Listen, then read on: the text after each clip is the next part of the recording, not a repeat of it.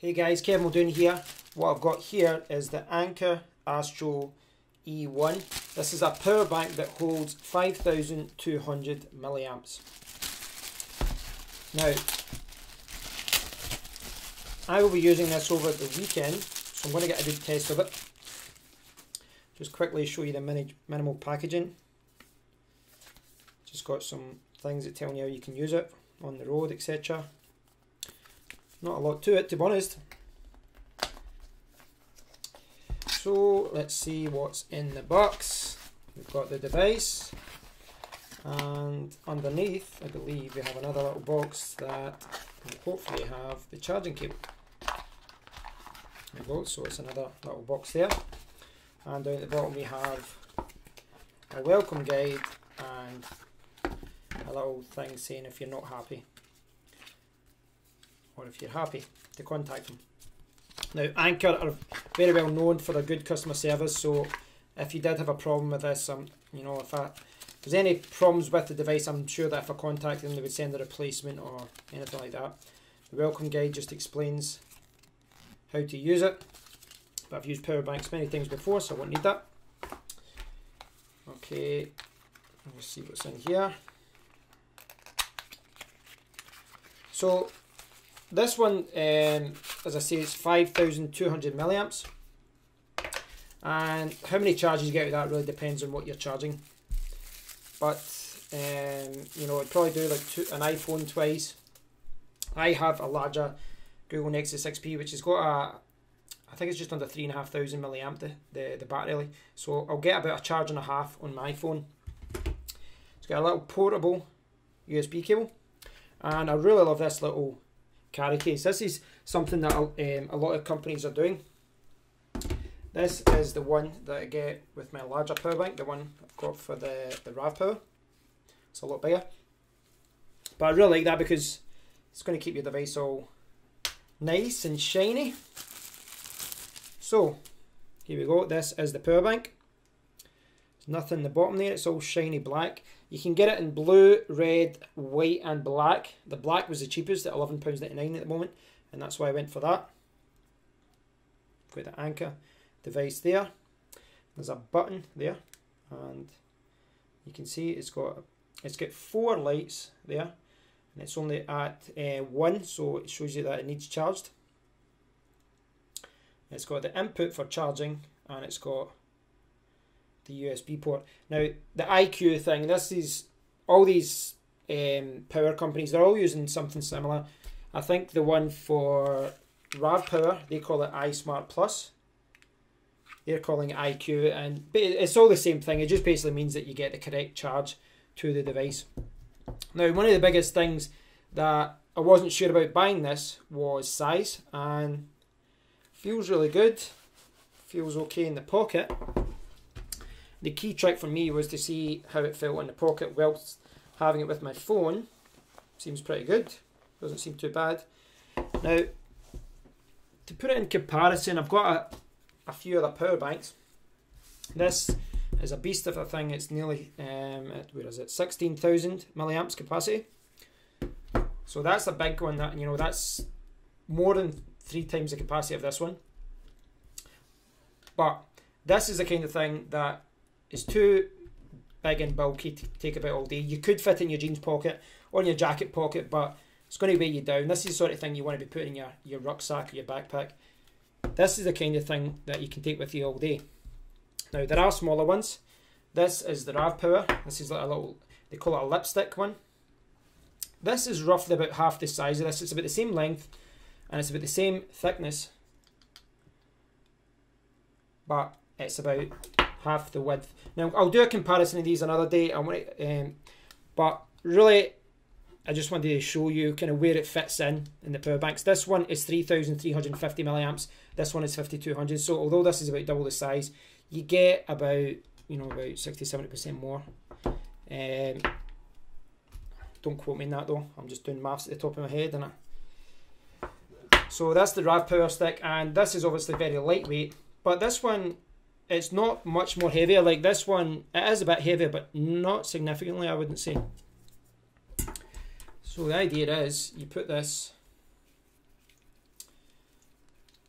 in here, put it in with your little USB cable, and just take it out with you during the day. Pretty straightforward. It measures 3.8 by 1.7 by 0.9 inches. And if I can get that in millimeters, where does it say? Doesn't matter, does it say that there? Nope. So what I'll do is, so we're there. So it's about, what's that, about 9.5 centimeters.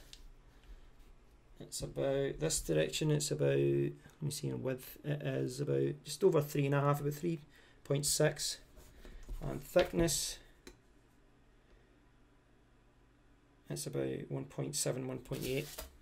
And you can see this isn't, that's obviously went for the round design. This one is kind of curved around the edges, so it's a smooth design. Now I want to do some more tests on this, test the power and see what we're getting from it. But one way to do it, through the magic of television, I'll be back. I'm going to be using this over the next few days, and when I'm back I'll do those tests. So after a few days in Germany, I've got to know this device a little bit better. One of my main concerns was that it was going to be a little bit bulky or a little bit heavy, but that is not what I found to be the case. On the Friday when I was travelling at the airport, I wore jeans, and on the way back on the Sunday I wore jeans. This was in my pocket next to my wallet the whole time. The other times, it was so warm in Germany, it was something like 35 degrees or 37 degrees at one point, and I wore shorts, but it was kind of like jean shorts, so the pockets were quite similar. I do think it will depend on the jeans that I'm wearing, but most of the jeans that I have, the pockets will be big enough to have this and a wallet, or this and my phone, and there's no complaints in that regard. It's not too big. I always thought that the lipstick, the kind of one, would be better. You know, it might have less capacity, but it's lighter. But I'm glad I've got this. I think this is a better all-round device. A little bit bigger, a little bit heavier, but you've got the added capacity. You know, I think maybe when you start getting a little bit bigger, you know, the devices above this range, you've got 8,000, 10,000 milliamps. For me, they're a little bit too big. It'd be different if you're carrying it around in a bag, obviously, but for something in your pocket, I think this is the perfect size. Now, one of the things I picked up yesterday was this little USB tester, because I was charging my phone with this every single day when I was out and about. Most of the time was towards the end of the day when I was out, but I just wanted to check some stats on this. Now obviously if you're walking around and you're charging things, you're not really get this in here. You're not really sitting looking at your battery life. You know, if I was on a stag do, I wasn't going to sit for, you know, checking my phone, checking at the rate that it was charging at all times. So it'll be interesting to see how it gets on. Now I'll just pull this up, try and get the stats. In fact, I'm going to zoom in here, get a little bit closer. Is that coming on? Get this in focus. This camera always focuses on the wrong thing. Doesn't matter what you do. Right. You can't see it here, but I'll put it around, maybe this part you can see better. Now you can see here it's pulling 5.13 volts and it's doing 1.3 amps. Now the E1 can do up to 2 amps. Whether you get 2 amps really depends on the cable that you're using, and it depends on the device that you're charging. Now an example of that is this has got high speed charging. This is a Google Nexus 6P. It's got high speed charging, but it does most of its fast charging in the first like 50% or so, and then it slows the charge down. That's to protect the battery. If you had something a little bit more powerful, it would maybe use the full 2 amps. So I'll do an example of that. I'll show you something different. I've got my JBL speaker here.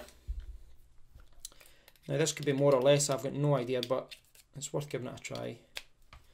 So this is a JBL speaker, and this one is only pulling 0.4 amps at the moment.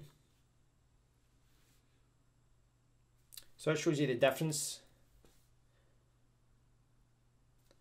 5.21 volts going through. Now, as far as the specs go, apparently the Anker can do 2 amps and 5 volts, and you saw there that actually just jumped up to 1.8 amps. So the current can go up and down. It really depends on the device that's being charged. So that's something to bear in mind, you know. I'm not really worried about that. I don't think I'm going to see any problems with that. The cable that comes with it seems fine. This is the cable that comes with it. It's a standard micro B USB cable. All I've did is added this little connector so that it can connect to the USB Type-C connector that the Nexus uses. So this is the cable that comes with it.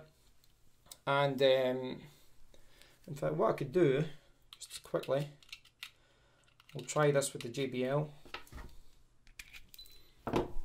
Just to see, I doubt it's going to make any difference whatsoever, but I'm here anyway, let's try it. So, that's with the cable, we're getting, it's the same thing, you know, 5.22 volts and 0.41 amps with that. So there's more current being drawn from my Google Nexus 6P. I actually didn't think I would see that. I thought I would see a lot more current being pulled to the speaker, but it looks like that's quite a low power device as far as charging goes. This thing can also show capacity and things like that, but it's not something I've tested yet. I think you'd have to let it run for a few days. Anker products normally come with an 18-month guarantee, and obviously you can return it to your store if there's any problems with it, but I don't foresee any problems with that whatsoever. I've been very happy with it so far. What I'm going to do in the future, I'll do a test with more details with this in the future if you do want to do more testing. But what I'd like to do in the future is do a kind of more comprehensive overview about the size of power banks and do a comparison. But in the meantime, if you've got any questions about this device, please let me know in the comment area. I'll do my best to answer them. And if you've enjoyed the video, please do consider liking, sharing, or subscribing. Till next time, guys. Thanks for watching.